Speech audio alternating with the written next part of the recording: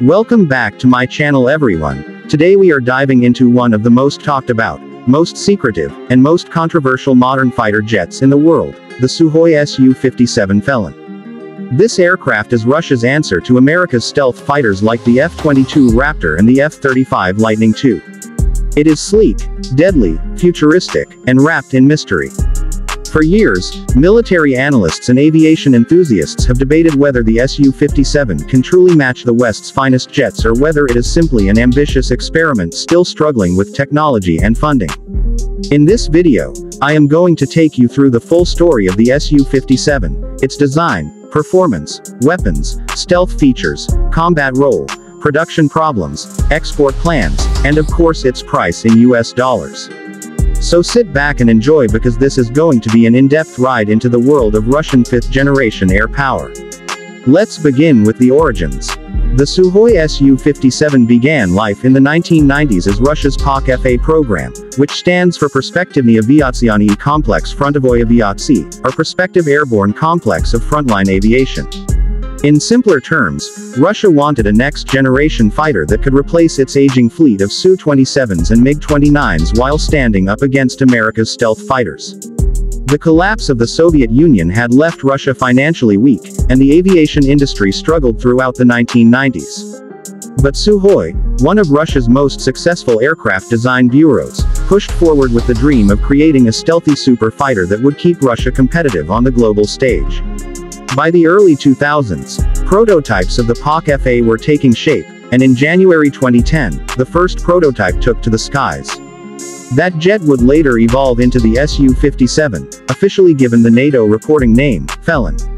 Now, when we talk about stealth, everyone immediately thinks of the F-22 Raptor. The F-22 was the world's first true 5th-generation stealth fighter, entering service in the U.S.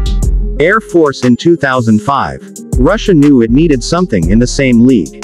The Su-57 was designed to be stealthy but in a very Russian way. Instead of following the exact lines of American stealth jets, Sukhoi combined stealth shaping with aerodynamic agility. The Su-57 features an angular fuselage, internal weapons bays, radar-absorbent coatings, and blended surfaces that reduce radar reflections. However, unlike the F-22, it also has large control surfaces and thrust vectoring engines that give it incredible maneuverability. Russia believed that combining stealth with agility would give its fighter an edge in close-range dogfights as well as long-range engagements. Let's talk performance. The Su-57 is powered by twin engines. The early prototypes and first production models use the Saturn AL-41F1 engine, which is essentially an advanced version of the engines found on the Su-35.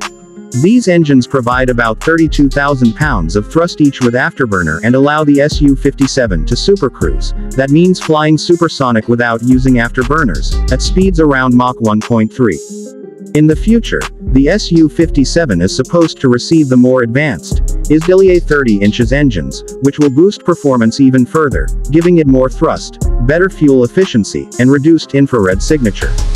With those engines, the Su-57 could potentially rival or even exceed the thrust-to-weight ratio of the F-22 Raptor.